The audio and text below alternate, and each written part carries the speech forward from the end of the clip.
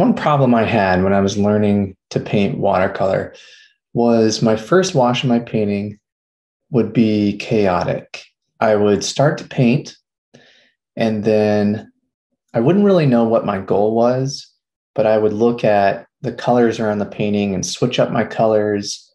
And I would end up painting middle value and painting darks right off the bat. And I would really quickly lose sight of what I was trying to accomplish. And I was trying to make the first wash of my painting look like a finished painting.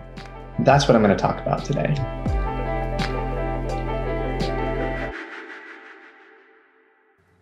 Okay, let's take a look at the first wash of this painting here. So the first thing that I do in my painting is I do a drawing of the scene. And once I get everything arranged how I want it to be, I wet down both sides of my paper with a sponge. And the reason I do this is because it gives me longer to work in this first wash.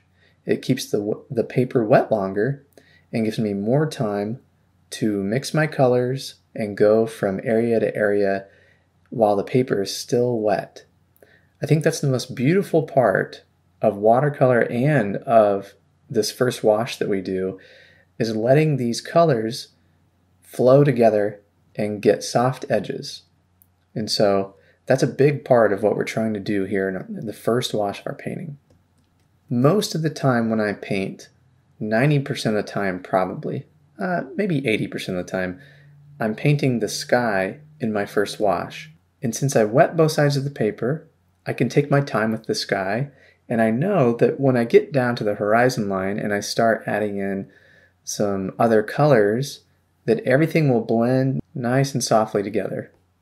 And so what I'm doing here is going around and finding the local color in each of these buildings, the lightest value in each of these buildings, and letting those colors flow together.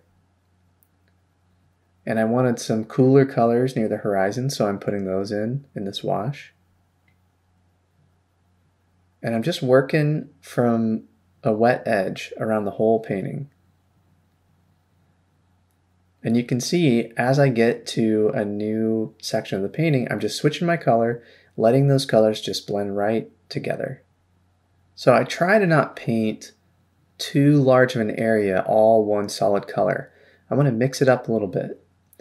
And because I've wet both sides of the paper, I have time to think about these things, because I'm not in a big hurry to paint before everything dries. So I'm laying in the lightest value on the grasses here and these vehicles, moving right into this main car.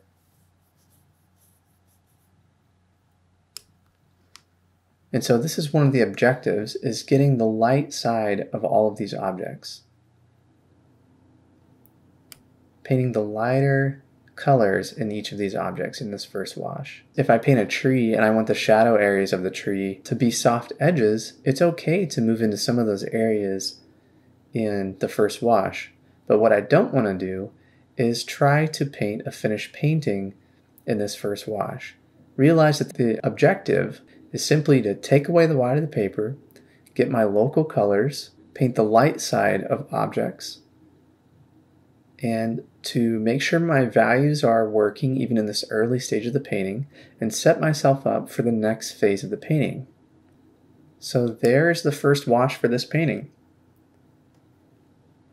And here is a look at the middle values once the middle values are there. And then here's a look at the darks and the final painting. But you see that first wash plays a very important role in the entire process. Especially for these bright lit up areas, I wanted that warm local color right in my first wash, so later on when I cut around these areas, I get a real sense of light.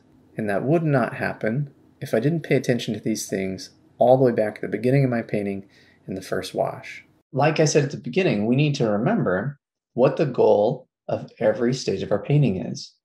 So remember the goals of this first wash of your painting. You want to take away the white of the paper.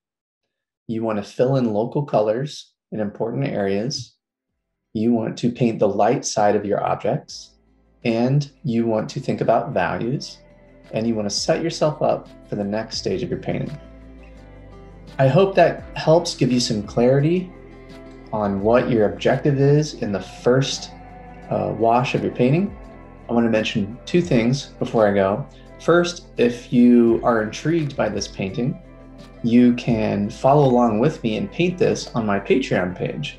So if you go to my Patreon site and subscribe, this is one of the tutorials that you'll have access to.